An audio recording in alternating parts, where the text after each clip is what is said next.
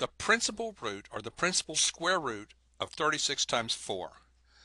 Okay, well, what is 36 times 4?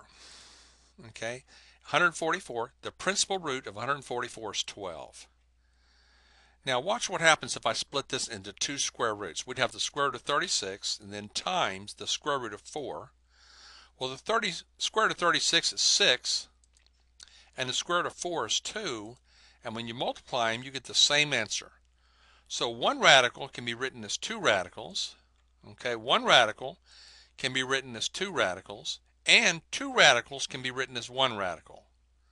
So we have another property here that says two radicals can be written as one radical, okay, when you're multiplying, and vice versa. One radical can be written as two.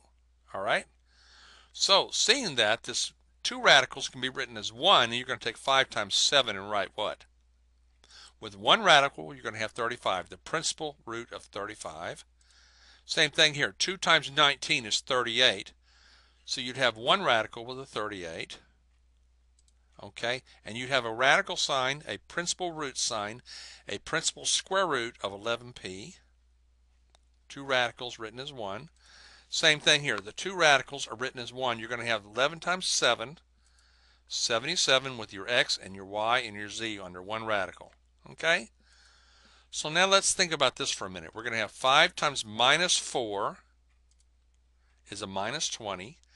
The two radicals are written as 1, okay, with an 8 times 6, which is what? 8 times 6 is what? 48, okay?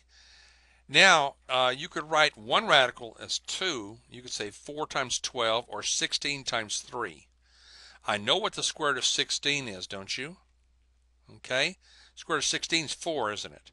So I'm going to write 16 times 3. In place of 48, I'm going to write 16 times 3.